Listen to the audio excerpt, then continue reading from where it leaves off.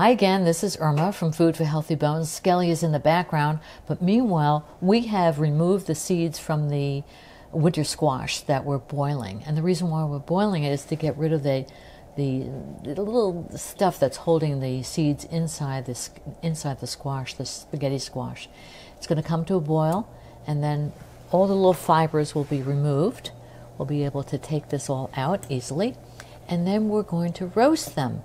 And the reason why we're going to roast them is because seeds are so wonderful for you. They are a great source of fiber, and just a quarter of a cup of squash seeds contains 4 grams of fiber.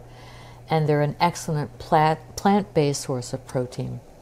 So there's 3 grams of protein in a quarter cup of squash seeds. And the seeds from the squash are rich in vitamins and minerals like A, C, folate, potassium, calcium, and iron.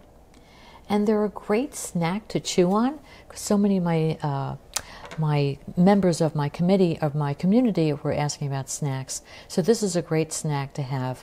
We're going to take the skin off, or take the fiber off of that, and dry roast that. So some of the seeds are very, very easy to separate. Some of them are still attached. It's sort of like the way I feel about, I don't know, my son. Sometimes I'm still attached to him, even though he's moving on with his life. So I'm going to continue to separate and throw away the fibrous part.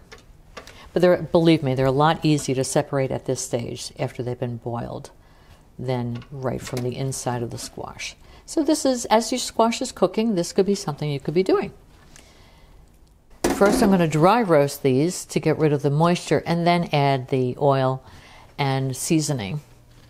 Now, as you're dry roasting seeds or nuts, the key thing is not to multitask and walk away, because oftentimes I do that. I'll walk away and think, what was I doing?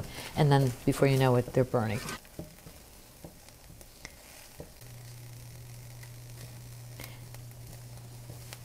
And again, depending on the size of the squash, this could be a create once and eat 3 or 4 times. You know what you can do with these seeds? You can actually have them on top of your oatmeal. You can add them to a salad, or you could just snack on them.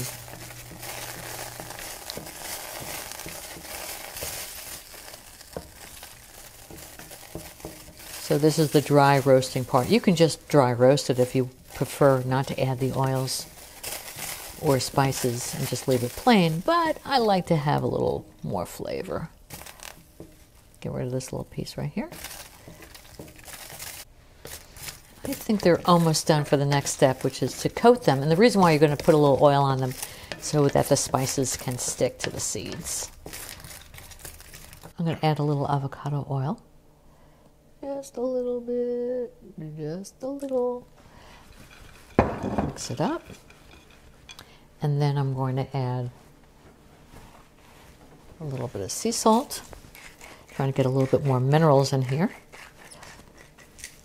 And also decided to use this curry powder, because why not? Now maybe curry powder is not your thing, but you know what you like.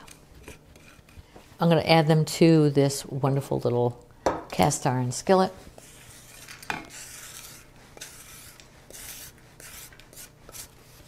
Spread them around a little bit and put them in the oven, cooking next to my squash. I'm going to check on the seeds. Oh, they look nice. And then we're going to give them a taste. Skelly, what do you think? Nice and crunchy, salty, good flavor. They're good to go. So I will let them cool and then put them in a little jar and use them either as a snack, or on top of my salad, or in my oatmeal, or just plain. And that's a good thing.